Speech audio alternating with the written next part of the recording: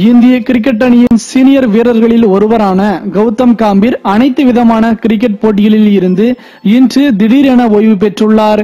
இந்திய கிரிக்கெட் அணியில் முன்னணி தொடக்க ஆட்டக்காரராக வலம் வந்த கௌதம் கம்பீர் 2016ஆம் ஆண்டுக்கு பிறகு ஓரங்கட்டப்பட்டு விட்டார்.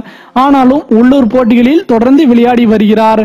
டெல்லியைச் சேர்ந்த கம்பீர் விஜய் ஹசாரே கோப்பை கிரிக்கெட்டில் சில தினங்களுக்கு முன்பு ஹரியானாவுக்கு எதிரான கால் இறுதியில் 72 பந்தில் 104 ரன்கள் விளாசி அசத்தினார்.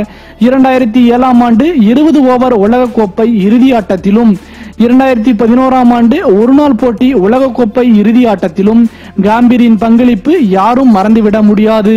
இந்திய அணியில் இருந்து மட்டும் தொடர்ந்து புறக்கணிக்கப்பட்ட வந்த கம்பீர் IPL போன்ற உள்ளூர் போட்டிகளில் தொடர்ந்து சிறப்பாகவே விளையாடி வந்தார். ஆனால் கடந்த ஆண்டு நடைபெற்ற IPL தொடரில் டெல்லி டேர்டெவில்ஸ் அணியின் கேப்டனாக நியமிக்கப்பட்ட கம்பீர் கடந்த வருடத்தில் டெல்லி அணியின் தொடர் தோல்விகளுக்கு பொறுப்பேற்று டெல்லி அணியின் கேப்டன் பதவியில் இருந்து பாதியிலேயே விலகினார்.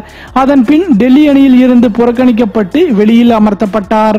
கடந்த தொடரில் சொதப்பிய கம்பீர் அடுத்த IPL தொடரிலாவது சிறப்பாக விளையாட வேண்டும் என்று எதிர்பார்த்து காத்திருந்த ரசிகர்களுக்கு பெரும் அதிர்ச்சி கொடுக்கும் விதமாக கம்பீர் இன்று அனைத்து விதமான கிரிக்கெட் போட்டிகளில் இருந்து ஓய்வு பெறுவதாக அறிவித்துள்ளார். ஓய்வு முடிவை தனது ட்விட்டர் பக்கம் மூலம் தெரிவித்துள்ள கம்பீர் கனத்த இதயத்துடன் இந்த முடிவை எடுத்துள்ளதாக உருக்கமாக பதிவிட்டுள்ளார் கம்பீர். மேலும் இது போன்ற சுவாரஸ்யமான செய்திகளை உடனுக்குடன் தெரிந்து கொள்ள தமிழ் சேரை சேனலை சப்ஸ்கிரைப் பண்ணுங்க.